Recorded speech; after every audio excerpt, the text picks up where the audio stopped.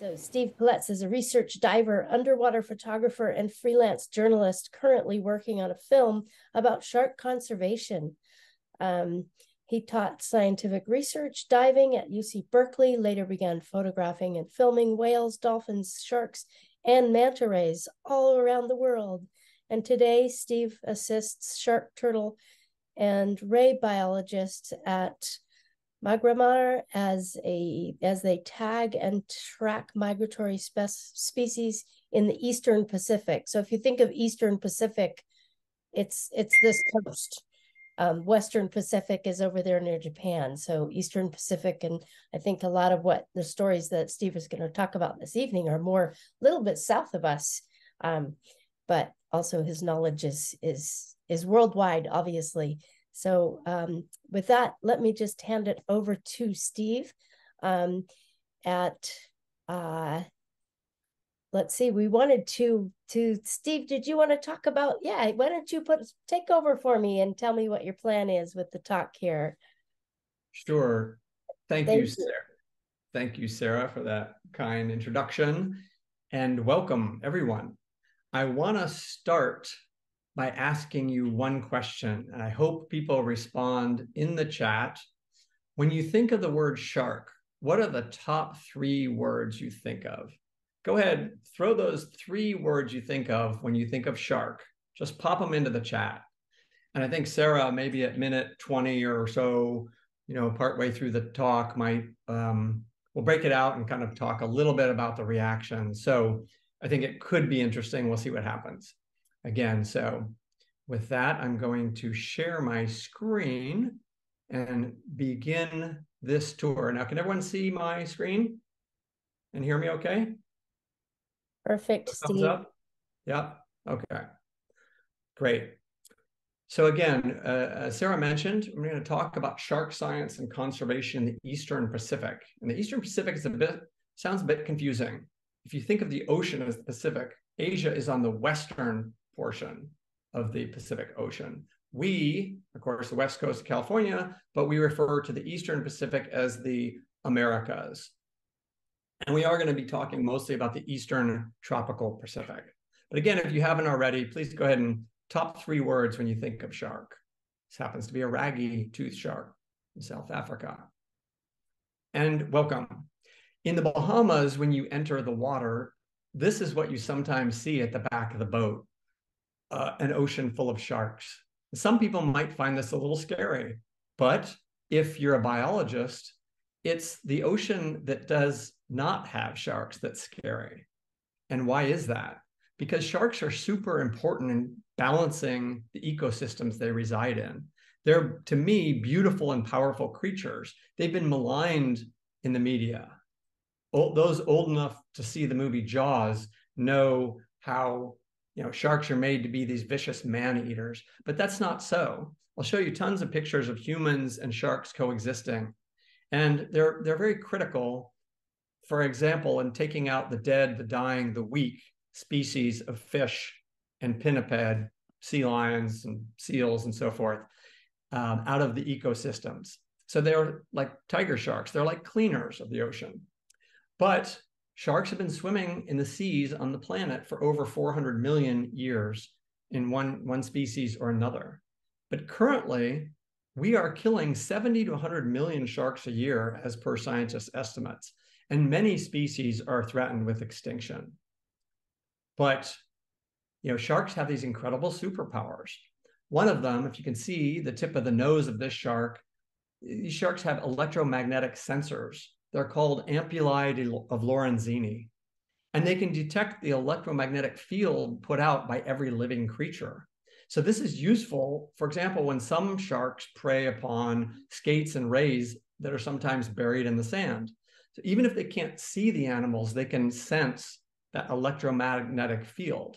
We'll talk a little bit more about that sensory perception as well, because there are certain scientists that think the electromagnetic fields help guide these migratory sharks in moving around the Eastern Pacific as well. But they can also hear super long distances. It's true, sharks don't have ears that you can see, but they have inner ears that can sense pressure waves, just like we hear they can sense vibrations of dying fish from up to a kilometer or maybe more away underwater. They also have keen sense of smell. Supposedly, they can smell a teaspoon of fish blood in a swimming pool. Great distances. We've experienced that in the waters. Fish blood is like chocolate cake for sharks, very enticing. And they have, like a lot of fish, a lateral line. So they have these sort of pores that also have sensory abilities to detect vibrations. Again, when a fish is dying and flopping around at long distances, these sharks can sense it in their skin, essentially. They can hear it, and then as they get closer in to prey, they can, well, if they're bleeding, they can smell them. And then, of course, this electromagnetic sensory perception. So, why and how are sharks so important to the ecosystems? Well, there's famous cases, for instance, in North Carolina with the shellfish industry. When fishermen overfished and killed sharks for various reasons, they taking the sharks out of the water allowed skates and rays, the prey items for sharks, to proliferate or flourish. And once these skates and rays flourished, they preyed upon the shellfish. And so the shellfish industry disappeared. Similarly, coral reefs. Sharks are important in maintaining a balance in the reef areas. For example, sharks will eat what's called mesopredators, and that can be grouper, snapper, other carnivores, fish that eat smaller fish. And when those mesopredators proliferate and kill off the smaller herbivores, it's a problem for the coral because the herbivores eat the algae or pick the algae off of the coral. If you cover the coral with algae, it will no longer be able to, pick nutrients out of the water, or it's essentially hosting organisms that photosynthesize, and that will no longer happen. And lastly, sharks actually eat nitrogen-rich organisms in the deep ocean. And then when they poop in the coral reef area, the shallower reefs, they're providing nutrients to that ecosystem. So here I just want to share with you a few beautiful sharks from the Bahamas where the waters are crystal clear and the light is good. So for example, the tiger shark, it's pretty clear how it gets its name, those stripes, but these are gorgeous animals. They can be 10 to 15 feet long. They're also kind of known as the garbage, cleaners. They'll eat almost anything. I've seen them at Cocos Island eating birds. They'll eat, fish, sea turtles. They're really interesting. And what's better than one shark? Two. This happens to be a shark that's well known to some of the divers in the area at Tiger Beach in the Bahamas. On the left, it's a shark known as jitterbug. Less friendly name is butthead, given the cleft in its sort of fore area. This is a bull shark. And I've picked the tiger and the bull to start just to show you, we're in the water with these sharks all the time. They're not attacking us. They're not man-eaters. They're just, fish with, very big teeth, certainly. Beautiful Caribbean reef shark, lemon shark. You can see some of the pores behind the eyes. And then the largest shark or largest fish in the ocean currently, the whale shark. These can be 45 feet long, can weigh over 20 tons. They're filter feeders, they're harmless, eat plankton, small fish eggs, but their mouths can be 4 to 5 feet wide. I had the experience of getting kind of run over by one from behind in Mexico. And of course, the great white that many of us around here know of, incredibly efficient predators. Generally in this area, of course, the Farallones and the surrounding areas, they love elephant seals, sea lions, harbor seals, big juicy prey items. But humans and sharks can coexist. This is a Nat Geo photographer next to me in the Bahamas, the tiger shark. The boat operators say, don't use your wrist strap on your camera because the sharks can and will sometimes bite the camera and drag it off. They'll usually let it go, but you certainly wouldn't want to be tethered to your camera if that shark decides to explore. but they're curious. I mean, they don't have arms. So they're like dogs. They'll use their nose or their mouths to explore things. This diver on the lower right is probably 6'2", so gives you a sense of the size of this tiger shark. They're huge and beautiful. This is a picture of me taking a film of a great hammerhead, and these can be 20 feet long. Beautiful creatures. You know, the eyes, of course, it's obvious why they're called hammerhead. Their eyes are at either end of their head, and they're really good at seeing in all directions. They move their head side to side. They can really keep an eye on everything. Okay, so despite the fact that sharks are not intentionally man-eaters, when you see these silhouettes, you know, a surfer on the left, sea turtle, sea lion, you can understand a shark below will be looking up at the surface and see these silhouettes. Certainly a surfer, potentially a swimmer, could look like favored prey, aka a sea turtle or a sea lion. So it's not a mystery to see why these ambush predators like great whites, tiger sharks can come from below. And unfortunately, there are times when humans are mistaken for these more delicious items. So around the entire globe, many years there are 5 or 10 fatalities due to sharks, you know, humans. And, you know, maybe 50, maybe 80 or 100 incidents. Most of them are not fatal. And again, 5 or 10 can prove to be fatal. Typically, the shark will let go of the human, but unfortunately, people can bleed out. But again, to put it in perspective, you know, there's, of course, 8 billion people on the planet, hundreds of millions of people in the ocean, and globally, you know, year round, there's probably billions of ocean entries. And so these numbers are minuscule. And if you compare, again, 5 or 10 humans killed by sharks with 70 to 100 million sharks, you know, slaughtered by humans, it's really clear who the predator is. Just to back up a step about my background, I grew up in California, spent my days as a child body surfing in Southern California in La Jolla. So my first research expeditions occurred way back when I was 5. I learned to body surf and then beachcomb, and watching what washed up on shore every morning at 7 a.m. We'd see sharks, we'd see jellyfish, we'd see guitar fish, and I thought it was fascinating. So from a young age, I was fascinated by what we would see at the beach. And now friends and I, including the sauna people on this call, swim outside the Golden Gate. So along Land's End in San Francisco, you know, from Ocean Beach all the way to the Golden Gate Bridge, this area is kind of our home base. It's a gorgeous place. We see sea lions and harbor seals, pelicans, dolphins sometimes. And from the deck, we see whales. I haven't seen a whale while I'm in the water. But it's every week people swim 3 to 6 times. Sometimes we'll kind of pilot the kayaks as safety boats for our swimmers on longer swims, cross the Golden Gate, swim through the arches off Ocean Beach. And after all these years, I'm still beachcombing. So unfortunately, leopard sharks sometimes wash up. Humpback whales, both these were on Baker Beach. That whale was possibly malnourished, possibly a victim of a boat strike. There's a lot of course, shipping traffic that comes in the Golden Gate, and it's very possible it was hit by a boat. The body was rather decomposed. I can't tell what was the cause of death of that individual. Going back to the 1980s, showing my age, I took and then taught the research diving class at Berkeley. The gentleman on the far left in the yellow rain slicker, Lloyd Austin, was our dive officer. 830 divers were trained.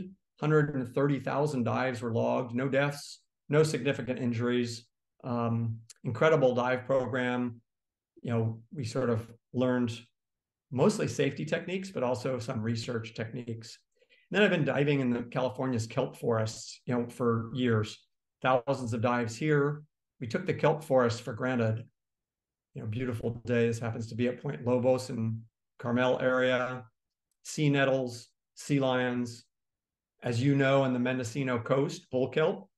And of course, most of you probably in Mendocino know, and many Californians know, that our kelp forests are being decimated, largely by the urchins, the purple urchins on the right. We had a warm water event about 10 years ago. The sea stars, including sunflower sea star or Pycnopodia, died off in mass numbers. And these purple urchins proliferated, again, because the sea stars that were eating them were practically non-existent. And Pycnopodia, sunflower sea star, which was voracious, is still practically non-existent on the California coast. It's quite sad, but tonight I wanted to talk most importantly about the research in the Eastern Pacific, and particularly the tropical Eastern Pacific. And I'll explain a little more about what that is. So in 2015, I was introduced to a gentleman named Randall Arauz.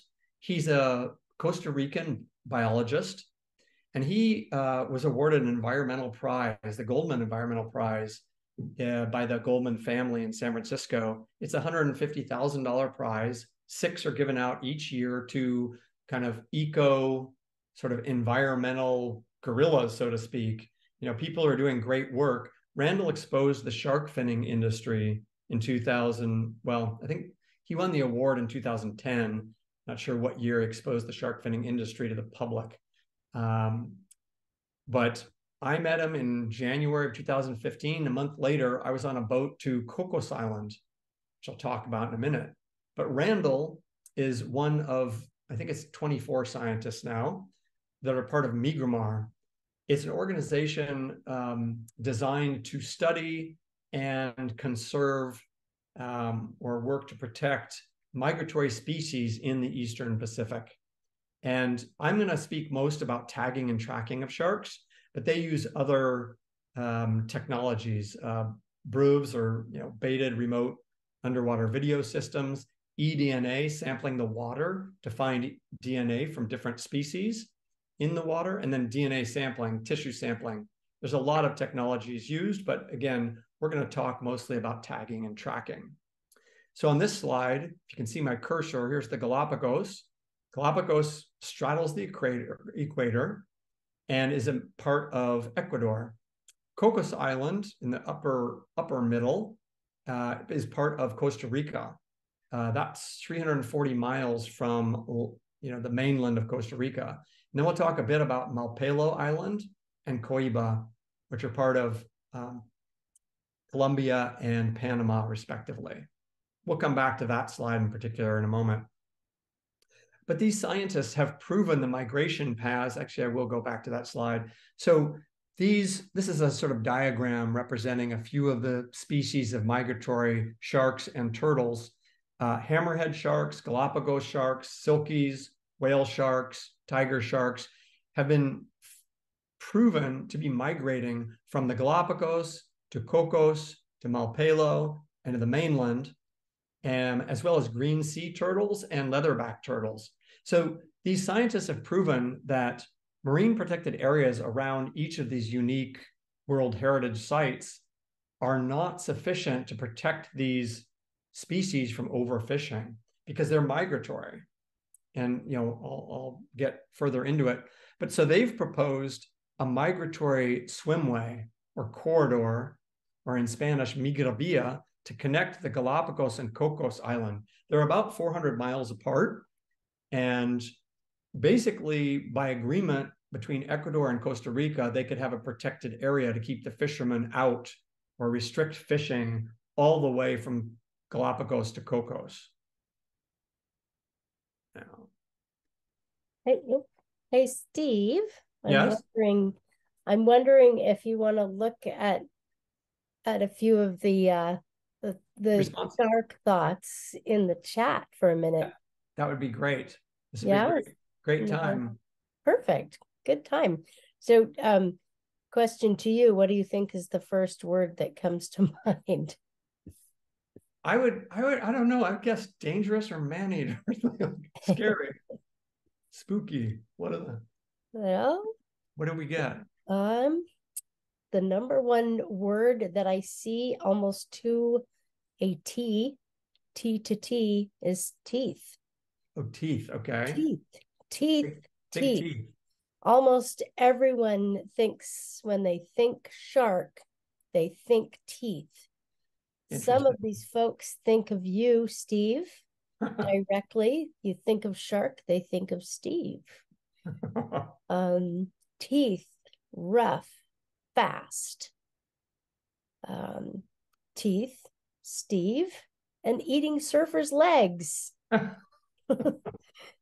Deadly, fast, teeth, danger and beauty, great, white, and scary. Teeth, primitive species, surviving millennia. I like that, Paul. Teeth, mysterious, fast. Teeth again, jaws, hockey. All right. Teeth, Steve, and loans. And what was the last one? Loans, Interesting. Okay. Bill. Bill, Loans. loan, yeah, like shark loans, loan sharks. Sure. There we Yes. go. There we go. Danger, teeth, scary. Teeth, predator, bloodthirsty. So that I sort of read through the comments here in the chat. I definitely think mystery. I think shark, and I immediately think of all the questions that I have about sharks. Like, I wish I could better understand what they're thinking and what they're just more about them. They just seem to be one of the most mysterious creatures. So thanks everybody for your chat. Right. And I'll let Steve respond to some of your thoughts there. That's great. Yeah, and I can appreciate, well, a few things, but I think we have a pretty well-educated audience, but certainly I know personally a lot of the swimmers in the group, and I think if you're a swimmer, there's definitely a different attitude. As scuba divers, I think we feel a little more comfortable in the water with sharks because we're frankly doing it all the time and we can see them. But on the surface, it is a little scarier. I can attest to that. The times I've thought I've seen a shark fin coming at me turned out to be a dolphin. But when you see a dolphin fin coming at you, it's hard to tell the difference. And that's a visceral moment. But anyway, so, well, thank you for that. Thank you for all for the feedback. Maybe it'll be interesting at the end of the chat if we see if we get any different kind of discussion. But anyway, so back to the Eastern Pacific, and thank you for that, Sarah. Back to the Eastern Pacific. So this area between Cocos Island and the Galapagos is covered underwater by a series of seamounts, and it's an underwater mountain range. Again, these pinnacles, these mountains essentially do not protrude above the surface, but underneath the topography is that it's a mountain ridge essentially, where Cocos and Galapagos are particularly tall volcanoes, essentially ancient volcanoes. But the sharks seem to follow this sort of ridge system and series of seamounts in their migratory paths. And we'll get into it a bit further, but the scientists have found that many of the sharks reside in the Galapagos or Malpelo for longer periods of time and use Cocos Island as kind of a way station, kind of an oasis on their travels through this series of seamounts. And there are hypotheses that, they could potentially be using their ampullae lorenzini, their ability to detect electromagnetic fields to navigate, because often they're so deep they can't see the surface or the bottom. So how do they know where to swim? So again, these little circles are underwater seamounts. Here's the Galapagos here in the lower left, Cocos on the upper right. And then interestingly, the fishing boats, I think I mentioned, but each country has a 200-mile exclusive economic zone. And these little yellow and red dots are fishing boats. So there's in the 2020 and 2021, in the summers, there were up to 300 mostly Chinese fishing boats with very large ships that were refrigerator ships. And the fishing boats would take squid and fish and just pull them out of the ocean and then transport them to the big ship, the mothership, which was refrigerated, and then refuel. And so hundreds and hundreds of ships, thousands of fishing hours without going back to shore, would just load up, and it's just cleaning these, multiple species of fish out of the ocean on the edges of the marine protected area. And in fact, the conservationists have pointed out that while they're often fighting the fishing industry, but the marine protected areas offer some benefit to the fishing industry, because having this area where these animals can survive and reproduce and feed safely will actually deliver more biomass to the fishermen in the long run. So sharks, as amazing as they are very vulnerable, though, to extinction, because they're slow. Well, many species are slow to sexually mature, and they have small numbers of pups in many cases, not all. Typically, they're born on their own in shallow protected areas, like mangrove forests, for example, but they don't have parental guidance like mammals, like dolphins and whales, nurse their young for a while. Sharks, you're born and you're kind of on your own. Okay, trigger warning here. We're going to see some pictures of some dead sharks. And this is a fishing boat that's amazing. It even floats. But these gentlemen are putting baited hooks on long lines and putting them out to sea. The larger commercial vessels, the really sort of industrial strength longliners, those lines can be 26 miles long, with baited hooks placed every 100 feet or so, possibly as close as 10 or 20 feet even. And this is a dock in Ecuador with these beautiful sharks. I think there's a thresher shark on the near, maybe a couple of those are thresher sharks. But again, part of the 70 to 100 million sharks that are estimated killed per year. And this is these are some blue sharks, at least on the right. I think this is actually a shipping point in Spain. It's interesting to note, it's not just the countries and places where the fishing goes on, but also these sharks have to be transshipped, whether whole sharks or shark fins. So shark finning is a particularly brutal process where at sea, the fisherman will slice off the fins and dump the shark back in the water. The shark will drown. Without its fins, it can't swim. And many species need to keep moving to pass water through their gills and gain oxygen out of the water. So this thing will basically drown and be eaten, or one or the other or both. And then millions and millions of shark fins are headed towards Asia. Again, there's companies that are shipping these things. Even until recently, US airlines, a lot of countries are allowing for transshipment. There's a lot of international agreements about shipping of endangered species. There's an organization called CITES, Commission for the Transport of Endangered Species, and it limits what can be shipped and how. But many of these agreements are circumvented. And so this carnage is so sad, not just for sharks, of course, and not just for the ocean species. Remember, when you take a shark out of the water, it throws the whole system out of balance. So it kills off ultimately many more species. But this comes at a time, scientists call the time we're living in the Anthropocene, with 8 billion humans on Earth. We're doing so much damage to the planet that 1 million species of flora and fauna are projected to go extinct in the coming decades. This is an extinction rate not seen since, for the last 65 million years since, the dinosaurs went extinct. Again, there's always extinctions, but the rate of extinction now is like the other previous 5 mass extinctions in the last 500 million years. So a prominent biologist, E.O. Wilson, has argued that we need to protect half of the Earth, half of the ecosystems, to prevent this million species from disappearing. It's like, if you think of the systems in the ocean and on our planet, we may not understand what each species, what function it serves, but it's like if you keep pulling pieces of an engine out of the engine, even if you don't understand what that what that piece does, eventually the engine will break down. So our ocean systems that deliver, half of the oxygen we breathe, they deliver the weather, as rain to our lands.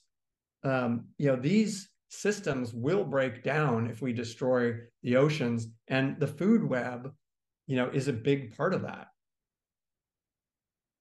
So back to the expeditions by the Mi'kmaq scientists. They're citizen science expeditions. Basically means volunteer divers can join them and participate. So we head out from harbor or port in Costa Rica, a place called Punta Arenas. And what you'll see along the way is a lot of fishing boats, very small boats that look barely seaworthy. On my first time to Cocos, I've been 5 times now, but this is what the ocean looked like. I've never seen the Pacific Ocean anywhere this flat and this calm, literally like a mirror. So it's a 36-hour trip to get to Cocos Island, 340 miles southwest into the Pacific. And when you get there, the crew anchors the boat and then immediately starts dropping the skiffs into the water. For me, it's like Christmas. I hear at 5 a.m. the anchor drop, and I know I'm in this beautiful place. And this is one of our dive boats. We're immediately going to start diving 3 or 4 times a day. The biodiversity and the biomass is amazing. And then one of the premier species there is the scalloped hammerhead. This is a female. Just above the gills, you can see these mating scars. The males basically bite the females and hold on as they're mating. These sharks come in close to be cleaned by barber fish. The barber fish, we'll see they're small butterfly fish, will pick parasites off the shark's skin. And we're hiding behind the rocks. So here you can see in the upper right, these butterfly fish or barber fish, they're congregating in large numbers, waiting for these scalloped hammerhead to come in to be cleaned. And the hammerheads will slow down, turn on their sides, and allow these fish to pick the parasites off their skin. And if you're lucky, this is the kind of thing you'll find at some of the pinnacles and dive sites underwater. It's not every day that we get to see this, but at the right times of year and the right days, this is what you see. It's like the sky is filled with, of course, it's the water column, but it looks like the sky is filled with scalloped hammerheads. And what is the tagging all about? Well, this happens to be Randall with a GoPro on his mask and a pole spear in his hand. We hunker down behind the rocks because these scalloped hammerheads are so shy, and we basically are ambushing them. Now, it doesn't hurt. We poke them, it's a sharp spear tip, with an acoustic tracking tag. I mean, it startles the shark for sure, but they have incredible immune systems. Those mating scars disappear in time. And of course, their skin is very, very tough. So on the left, this sharp spear tip is attached to these acoustic tracking tags. And this happens to be a gentleman, Mark Stab, another volunteer diver next to me. On this trip, I just went to photograph, but he is tagged used a pole spear to attach this acoustic tag to the base of the dorsal fin of the shark. It's kind of a perfect shot. This is where the skin of the shark is the thickest. But unfortunately, this spear tip bounced off the shark's skin. And it's interesting, the shark's skin is made out of a kind of a bony, tooth-like material. They're called dermal denticles. And they're essentially scales, but they're made out of enamel or bone-like material. So they're incredibly tough. This is a tiger shark. I think it's Todd Steiner, is another member of Mi'kmaq, going after a tiger shark. This is really grainy photo of me going after a tiger shark. This is my 3rd try and successful try to tag a tiger. And you can see this plume of bubbles behind me. It's not the ideal way to tag a shark, but the tigers will kind of move along the bottom, patrolling slowly. This is about 115 feet of water. And it's just cruising along. I was able to catch up with it and tag it. And so when we put those digital tags or acoustic tags on the sharks, these are receivers. This about a foot tall cylinder And this receiver will receive the digital signal or the acoustic signal sent out by those tags on the sharks. So every time a tagged shark goes by, this piece of equipment will capture that information. So you can tag a shark in the Galapagos, and here in Cocos Island, where there's about 8 receivers scattered around the island underwater, this will record what shark, again, what tag passes what receiver. And there's a database of the tag numbers. And in that database, there's a recording. What kind of shark was it? Was it a Galapagos shark? Was it a silky or hammerhead or tiger? And where was it tagged? And whatever else, if people can tell what sex the shark was. This is the skiff after a successful tagging effort. And then this is a woman from the Georgia Aquarium. Her name's Katie Lyons. She and another woman, Lisa Hoops, were tagging sharks boat side. This is another way of doing it. It is not the happiest of days for the sharks, but they are unscathed, released after they're caught and brought boat side. And what's interesting about this is you can see a kind of lasso on the tail. When you turn these sharks upside down, belly up, they enter a state called tonic immobility. And essentially, it's like they're anesthetized. So they stop thrashing around and splashing, and the scientists can then do their workups. They can measure the shark, check the sex, see if they're sexually mature, take blood samples, and make a small 1-inch incision and insert an acoustic tracking tag. In the case of sharks that reside closer to the surface, they can also put a satellite tag on their dorsal fins. Here I'm holding on to the back end of the shark. When we release them, then you have to take this sort of lasso off its tail. And I got my own very own little shark tattoo on my forearm, getting whipped by the tail. And these guys, the two on the left, are Mi'kmaq scientists, Alex Hearn and Todd Steiner. On the right is Joachim Odelberg, who's a photojournalist and media personality from Sweden. And Mission Blue is another organization that is working to make people aware of the plight of migratory species and these biodiverse hotspots. So Cocos, Galapagos, these are all marine reserves. They're also typically UNESCO World Heritage Sites. Sylvia Earle on Mission Blue have made these hope spots. And she's trying to bring attention to these places. And actually, she has a champion for each spot. So Cocos Island, Randall's a champion of the Cocos Hope Spot. Alex Hearn back here on the left is the champion for the Galapagos. In the middle, Todd Steiner is champion for this Cocos Galapagos swim corridor, or Migravia.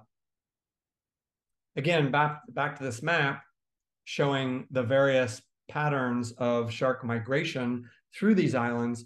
And the purpose of this, these scientists have been instrumental in creating the individual marine protected areas around these islands, but they've also pushed for larger reserves and now successfully for these swim corridors, these migravias. All these pings, the slide is fairly confusing, but each dot is a satellite ping, essentially, of typically a shark where they have a satellite tag put on their dorsal fin, and they can track the different species. Each color is a different species of animal, turtles, sharks. Again, it's kind of like a heat map, hard to see, but these triangles are, again, these seamounts underwater. You can see Galapagos here, the lower left, Cocos on the upper right, and then Malpelo over on the far right. And this is for about 10 years, these scientists were proposing this large swimway connecting 400-mile distance from the Galapagos to Cocos. And then they were also promoting a swimway connecting Malpelo Island of Colombia to Coiba of Panama. And in both cases, they were successful. In 2021, the Climate Change Conference, Costa Rica, Ecuador, Panama, and Colombia announced that these quote unquote ocean highway, migravia, swimway were established, and it included 500,000 square kilometers of protected area, a huge, huge area and a great success. And again, there's multiple people who've been pushing for this, but these Mi'kmaq scientists, this small group of, I think now 24 scientists, is really responsible for a lot of the science that proved the need for these expanded protections. Another great success, I'll be a little more brief about this, in Mexico, some of the scientists, including ones at UC Davis, Peter Klimley, James Ketchum, Mauricio Hoyos Padilla, he's a Mexican biologist, proved that sharks were migrating amongst the islands of the archipelago of Revillagigedo. So these 4 islands, Roca Partida, Socorro, San Benedicto, and Clarion, each had a small protected area. The problem was the sharks would use, for example, Roca Partida, which you'll see in a minute, to hunt, feed, and mate, and then San Benedicto or Socorro Islands to birth their pups. And they'd migrate between the islands. And so if you allow fishing between these smaller protections, again, it's game over for the sharks. And the fishermen were having field days. But now there's a massive protected area around the whole archipelago. Just to put it in perspective, again, at the bottom right of the slide is Galapagos, and there's Cocos, but in the far upper left is the Revillagigedo. That one's 240 miles, roughly a 24-hour boat ride south of Cabo. So in 2017, the Mexican government established this 57,000 square mile reserve around the entire archipelago. It was a huge success. And again, many people were responsible, but the Mi'kmaq scientists were instrumental as well. I've been to Revillagigedo 2 times. It's also an incredible dive place. These are very wild, strong currents, incredible biodiversity. This is Mauricio Hoyos Padilla. It's another citizen science dive trip. Basically means volunteers can go along and help out. And, you know, Mauricio in this case would be taking blood samples, tissue samples of the shark. You try and keep it out of the water for only like 7 minutes. He'd surgically install an acoustic tracking tag, and the shark goes back in the water. But again, this is Roca Partida. It's 60 to 70 miles from the nearest island. And it's about 100 feet tall at the highest point, about a football field wide at the surface. And it's really a rock column that arises from 250 feet deep. The ocean floor there is very shallow. I mean, the ocean is thousands of feet deep in the surrounding area. Here at the base of this rock, it's about 250 feet deep. In this picture, I'm, you know, underwater looking up at the school of fish. I'm probably in 100 feet of water. And there you'll find all species of sharks, Galapagos sharks, whale sharks. This is one I was filming. I think I saw one of the people on this Zoom call was with me, Adam Dorfman and his buddy. But I was filming this whale shark. This happens to be the back half in this frame. It's a screenshot from a film I took. Probably a 30-foot whale shark. And I was filming it. It swam out of the blue, couldn't see anything. And all of a sudden this animal comes, swims right up to Leeds Butcher, and just makes a right turn, goes right by one of our buddies. And then I didn't even notice, but Mauricio Hoyos Padilla with his pole spear is chasing this whale shark. It looks like the whale shark's barely even moving. And then you see Mauricio come along, his bubble's going straight behind him. He's leaving a horizontal chain of bubbles, kicking as hard as he can, never caught up. Of course, it's really hard to catch a shark like that. These are white-tipped sharks on a shelf, and then giant Pacific mantas. So elasmobranchs are the name for the branch of wildlife that includes sharks and rays. And this is the giant Pacific manta. These can be 18 or 20 feet across.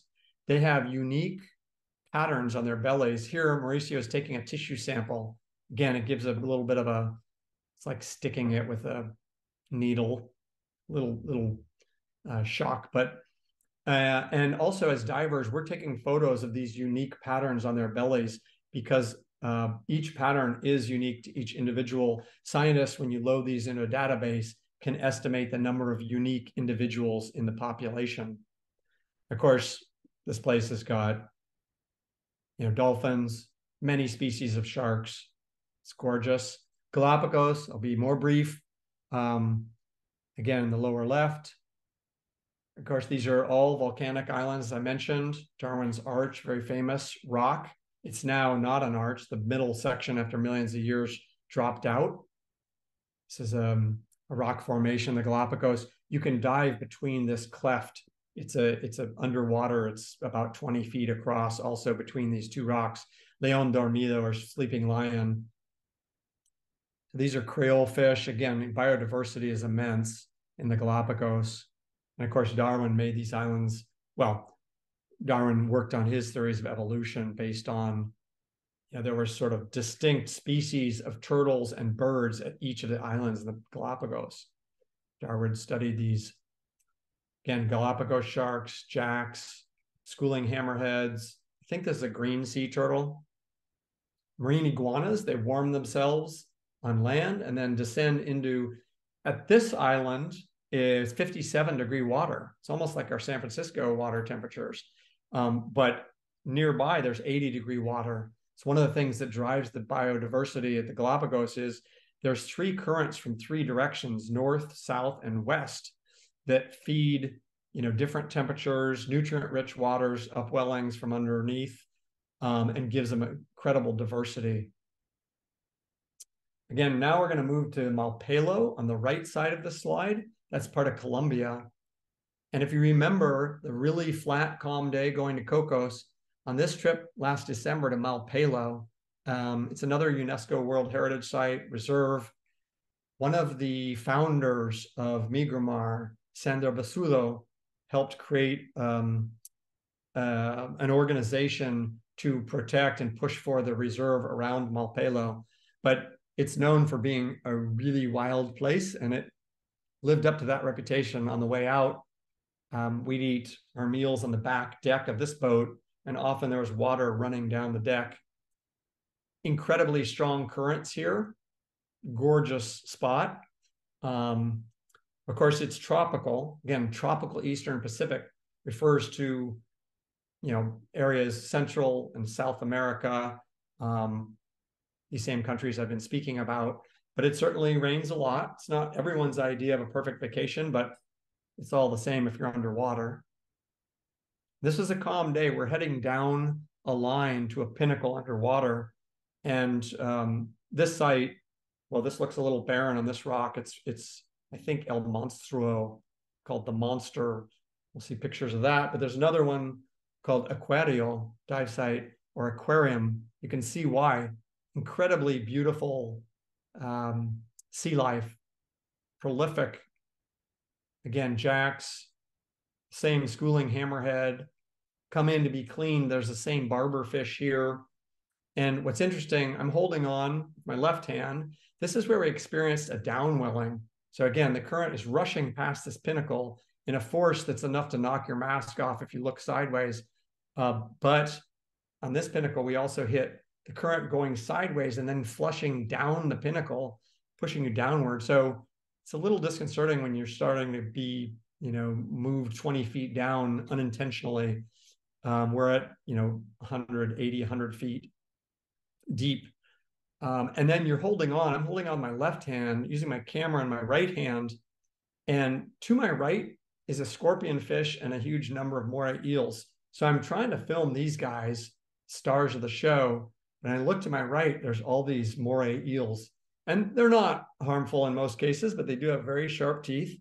And I couldn't help but look over now and then to the scorpion fish and the morays, kind of try and keep my eye on the ball. This is a dive site called Heaven's Gate. We're in a cavern, and I'm looking up at the divers coming down. It's a beautiful spot. So, fortunately, there's a lot of momentum. It's not just the scientists I work with. United Nations more globally, they've named this decade the Decade for Ocean Science. They have sustainable development goals. And goal number 14 is to conserve the oceans in a more sustainable way. And so there's a convention on biological diversity. And they've set goals for each country to presumably set their own targets to get to protecting 30% of land and sea by 2030. And so many countries were far off from that, but many countries are making very good progress. And the conservation work, it depends not just on science, the proof, making the case for these protected reserves, but also, staging sort of demonstrations, getting the word out, getting public awareness up to engage politicians. If the public doesn't push for something, the politicians are generally not leaders, they're generally followers. So these scientists also get involved in legal battles, political battles, negotiations, both nationally and internationally. So Orlando Arauz in Costa Rica has hosted these marches and demonstrations. This banner says, "Sharks are wildlife." Again, in reaction to the government saying that sharks are not wildlife, the government's effort to circumnavigate fair treatment of endangered species. So, there's been these great successes in Mexico, Costa Rica, Panama, Colombia, Ecuador. These are countries along the Eastern Pacific. But in many ways, there's a tragedy of the commons. The high seas, areas of the ocean outside of these 200-mile exclusive economic zones, they're pretty unregulated for the most part. Until recently, we're seeing a little progress there. But also, even within the economic zones of many of these countries, there's this ongoing battle. First there was battles around shark fishing, then around shark finning. The environmentalists were kind of winning in many cases, but then suddenly the governments of some countries have said sharks are not wildlife. So that's a step backward. And I asked these scientists, well, how do you stay positive with all this carnage going on? And, over and over, I've interviewed each of these 24 people, and over they say, well, we celebrate the small wins, we brace ourselves for the setbacks, and we just have to keep fighting. It can be grim at times, but it's a super fun effort. And, it takes a huge amount of commitment. These people have committed their lives to this effort. So what are the next steps for them? They are committed. One effort of many in their strategic plan is to identify and monitor and come up with management plans for coastal areas where shark nurseries and turtle nesting beaches are. Often the local fishermen, the locals know where these nesting beaches are for turtles. There's definitely efforts by environmentalists to protect these beaches from poaching, from dogs, from predators on land.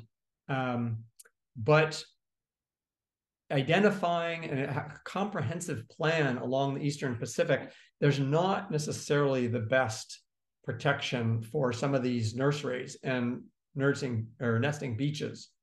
So Mi'kmaq scientists have sort of put this on their radar. The next steps they'd like to identify, monitor, take some baseline measurements of what's going on, and then propose protections for these coastal areas.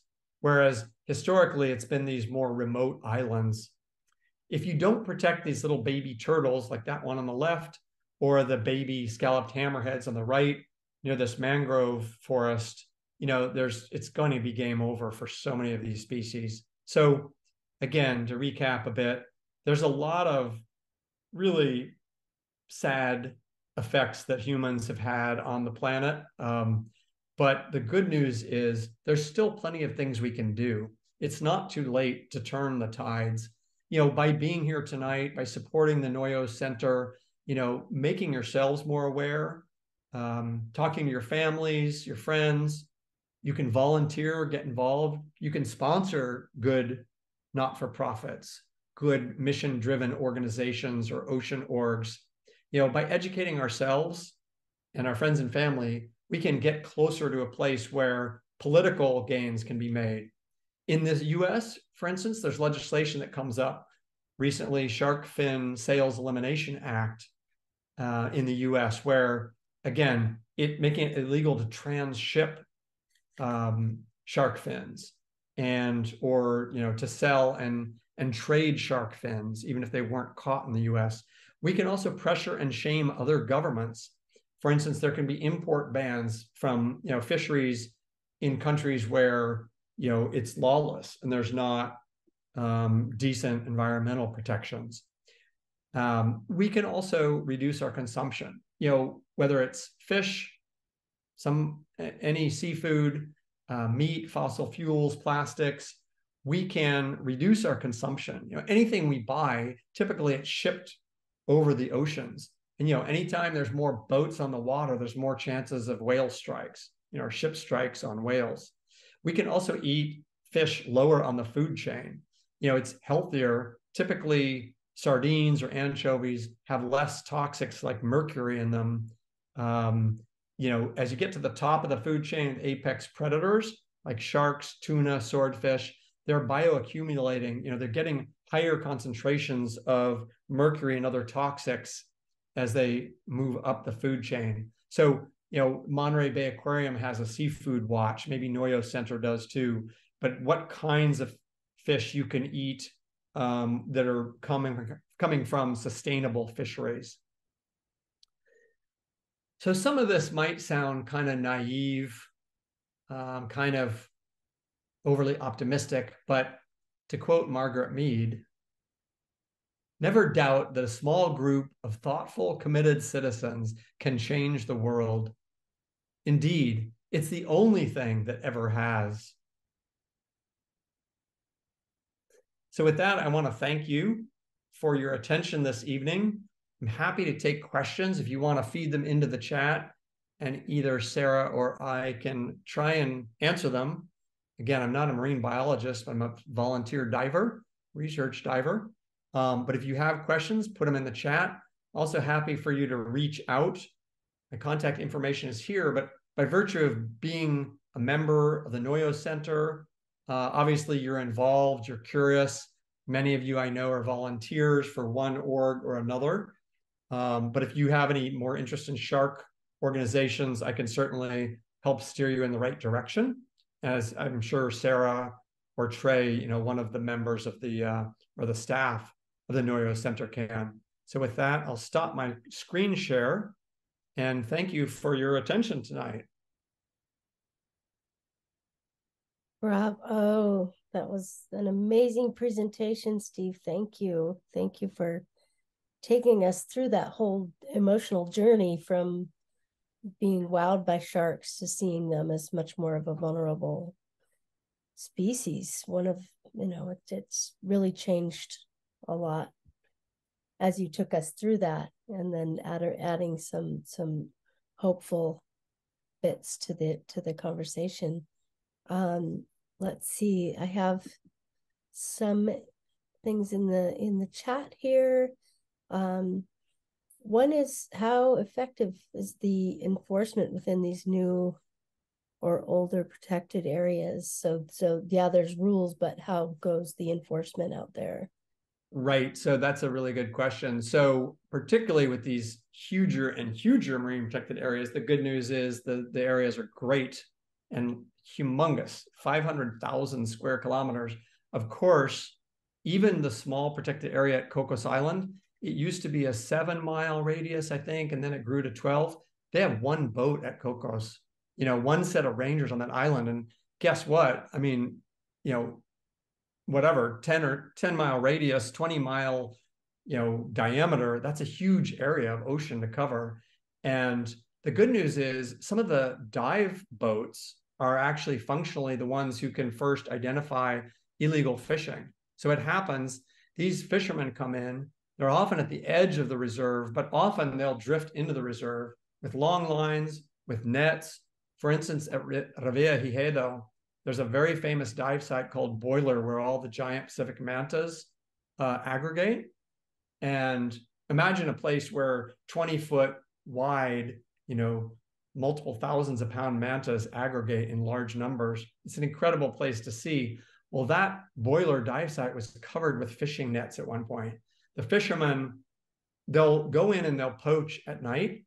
And if anyone sort of catches them, they'll just cut their lines or just take off and leave the nets to float. They become what's called ghost nets, and they can drift and just cover the environment, a rock or a pinnacle, and destroy the ecosystem. In that case, divers, volunteer divers, researchers went to try and remove this netting. But policing is a huge problem. It's only going to get bigger as these protected areas get bigger. One good news is the technology. Many ships, including some of these illegal or, fishing fleets on the high seas, have, I'm not sure if it's called transponders, but they can be seen. And so there is technology to spot boats. Now, again, policing is a huge problem.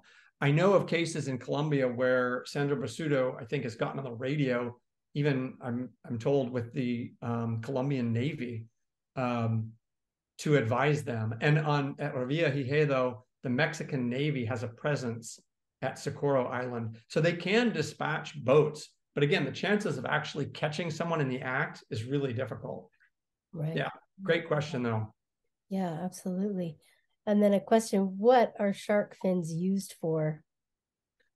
Right. So in China, largely, but some Asian countries, largely China, shark fins are used to put in soup at banquets. And so it's shark fin soup is the name. There's not a lot of flavor, I'm told, and there's not really any nutritional value. The shark fin is a very, I don't know how to describe it, and I don't know the science, but I would say cartilaginous. I could be off on that. There might be a shark expert on this call who could tell us, but it's not something you eat. It's something you stick in the soup, and it's expensive. So it's a status kind of thing. Right. It's like, Gucci this or Gucci that.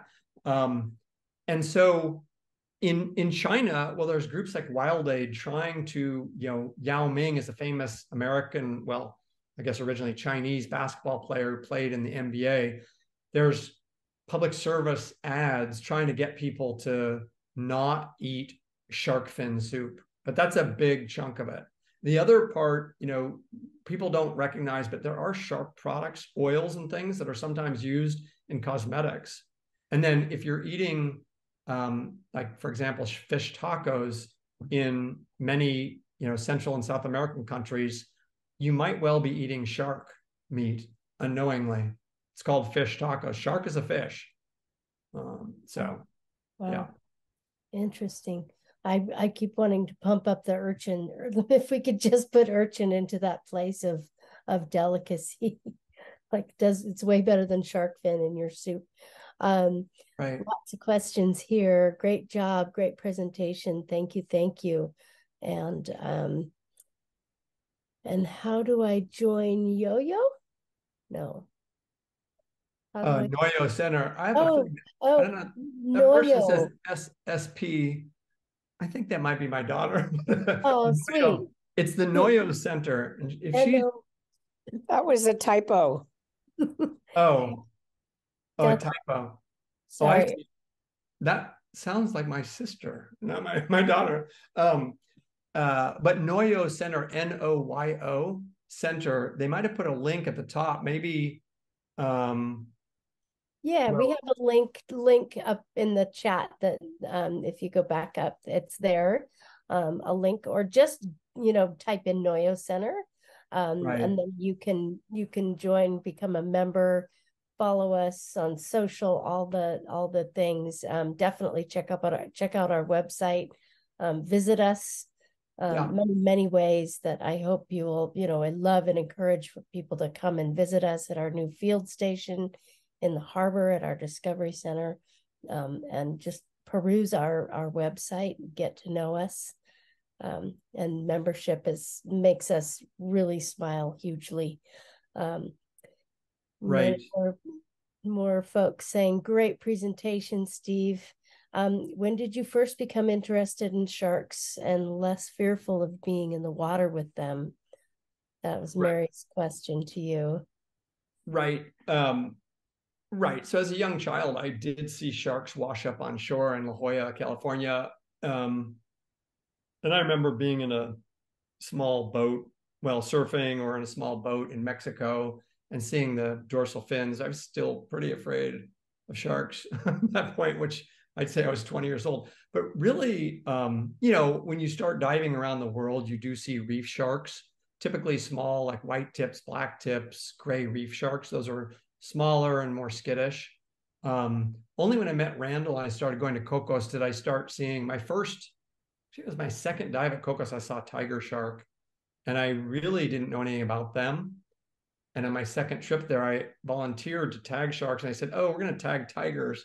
And I didn't really know much, but if you do know much about, I mean, tigers, bulls, and great whites are probably the most dangerous sharks for humans. And so when they told me I was going to be tagging a tiger, and I went down the first try, fairly sizable tiger turned, as I was chasing it, turned around and looked at me a little bit, and I'm like, oh my God, what am I thinking? So it was a kind of slow progression. Seeing sharks cruising by is a common experience. My first real face-to-face, I happened to kind of head off on my own when I saw this large tiger. That was my goal, to tag it. And when it turned to face me, I suddenly saw those teeth in the mouth, and it was kind of intimidating. But, you know, over time, you know, then in the Bahamas, they come right up to you and you just push on their nose, and, you know, they'll explore, but if you can push on their nose, keep your hand away from their mouths. I would hold my camera in my right hand and push with my left only if they initiated, you know, contact. You'd see when they expected to bump you, they have what's called a nictitating membrane. It's like an eyelid, but it comes from the bottom, and it's white on tiger shark in particular. And you'd see that white membrane go up to cover its eyes. They don't want to hurt their eyes. And it means they're kind of expecting to bump you. So when you see that, I kind of put my left hand up. And interestingly, if I put my left hand up, often they would not bump me. I think they'd see my hand going up and decide not to make contact. But it's only after I've literally done thousands of dives and, you know, hundreds, if not thousands of dives with sharks. Right. So you fear those things that you don't know. And as you get to know them better and better, then they become less of a fear thing. It's right. It's a little bit.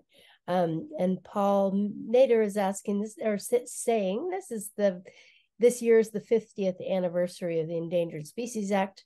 Of the 350 or so species of Elsmobranchs, how many of them, I'm sure I thrashed that pronunciation, how many of them are endangered of all the sharks?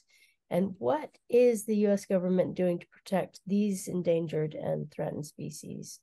Right.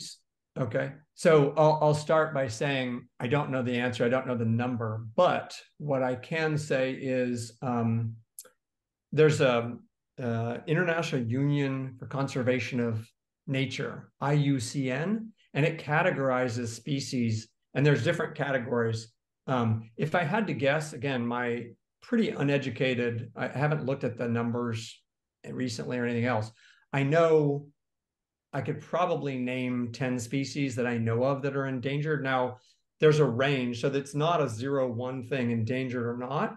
It's vulnerable, it's, you know, threatened, vulnerable, near, I think it's near vulnerable, and then, well, critically endangered or endangered.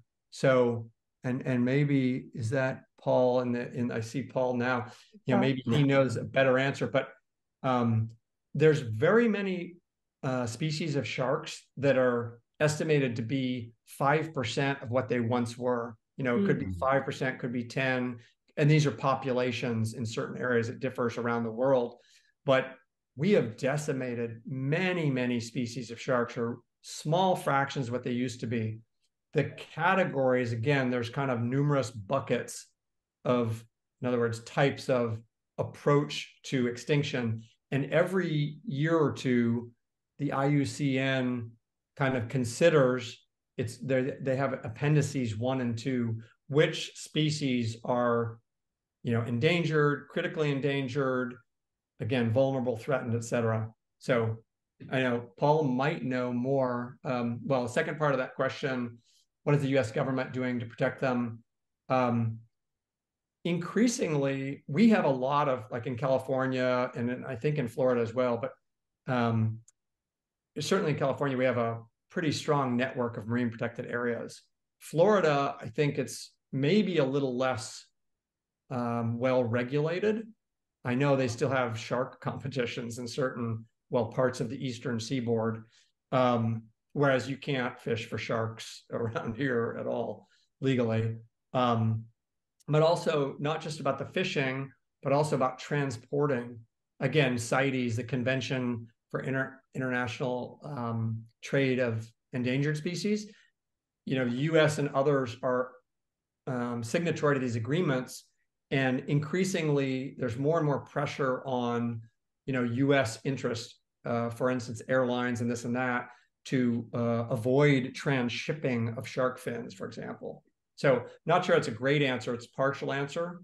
I know, Paul, I don't know if you have more information on that, but. No, I don't know if you can hear me. Thank you very much, Steve. I was curious, you said you can think of 10 species. Could you just name, I mean, I don't know if the great white is considered endangered or the great hammerhead. Could you tell us a few names of some that are in that endangered category? Yeah, and I might misspeak, but the scalloped hammerheads, I think, are endangered, maybe even critically endangered. I'm not sure if they rank them by area. I think tiger sharks are either endangered or in certain areas considered endangered. I probably can't tell you off the top of my head. I guess I've seen the names and numbers, but I really, you know, I think extracting those few names is all I can do right now. I don't know, but I think great hammerheads might well be one of the species. But I would say the resource you can easily go to is the IUCN, and they have what's called a red list. And again, they have appendices 1 and 2 for creatures. It's not just sea creatures, but you can look up almost any species of shark and get the exact, because it's also a moving target over time. Right, right. I think that the success there in that question is that get us curious about sharks and want to learn more. Is you know, spread the word and talk about sharks and talk about what we've learned here. I mean, most of you probably picked up on the fact that those photographs that Steve is bringing to us are just one part of that, to photograph and share these incredible photos of sharks, something that most of us will never, I mean, a huge percentage of us will never have the opportunity to actually swim with sharks or be brave enough or have the wherewithal to take the camera with you and capture beautiful images of these. I mean, that's just, that to me just brings, you know, you're doing great work and sharing that with all of us, and your photography and journalism is really spectacular. Jay just was mentioning, not that I eat fish, but what are some examples of sustainable fish to eat? And I do see that there are a few more questions, but I want to try to get to them and also respect people's time. Examples of sustainable fish, I say eat uni. If you like that taste, eat purple urchins. But yeah, I don't know of really off the top of my head actual sustainable fish. Yeah, I would again point to the Seafood Watch is a guide. If you Google it, put out by the Monterey Bay Aquarium. I don't know if HJ's still on the call, but I think she is. But Seafood Watch gives a list of very specific species and where those fish come from. I think it is very hard to know if you're at a restaurant or something, like, where did this salmon come from? Where did this cod? You know, I'd say I think cod often are okay. I mean, some of my friends still spearfish for, you know, black cod, blue cod, kelp fish of various types. And I think those are typically okay, because it comes down to also partially how the fish are caught. You know, if it's rod and reel, or, I mean, for sport fishing, if you've got a fishing license, you know, if you're outside of a marine protected area, you can, you know, go, and it's not very easy to spear a fish. I can say that from. Yeah. earlier These experience. long line black cod fishing boats where they're hand hooking and these Yeah, long lines are doing it in a way that they've done it for many years. So they go into the Noyo Harbor or if you're buying the fish directly from the fisher people who are out there catching them on hook and line, I think that's, certainly going to be better than going to Safeway and getting fish that's caught in a big drag net sort of thing. I mean, but right. yes, Food Washes is a great resource. And I think you can probably just Google that and pop up with some real current sort of information. I don't want to miss anyone. I see one by Lauren Ito, if I've noticed differences in sharks, the way they respond to humans, and I can answer that briefly. So in these, well, the answer is yes. More and more there's dive tourism. There's good things and bad things about that. The good things is the dive tourists can be, again, spotting illegal fishing in some of these remote areas. Too much dive tourism, of course, is not a good thing. And it's that can happen. Riviera, sometimes there'll be 6 or 8 dive boats out there. That's probably too much. They limit it, but Cocos, there's only 1 or 2. But for instance, the Bahamas, another sort of dirty secret is the tour boats, the dive boats will chum. And it's not illegal, but it's considered controversial. They'll, pour some fish blood, chop up some barracuda, and the sharks will come in. And even the scientists with permit I mentioned baited remote underwater video systems. There's a methodology where they will bait a trap. Essentially, when I say trap, it's just a motion detecting GoPro, essentially. But when they put the bait out, they'll see how many sharks, how many fish come, and they can make relative comparisons to the amount of sharks. But the sharks that are in the Bahamas that are accustomed to tourist dive boats chumming or chopping up barracuda, they know so much. The dive operators have names for the sharks. And these guys believe the sharks know them. I think it's clear that when they hear, and there's been cases of problems where the sharks might get excited thinking, oh, there's humans, where's my food? Mm-hmm. The boats I've been on don't feed the sharks. There's no way a tiger shark can subsist if it gets one little barracuda steak in a 5-day period or something. It's just not going to be a dent in their food or caloric intake.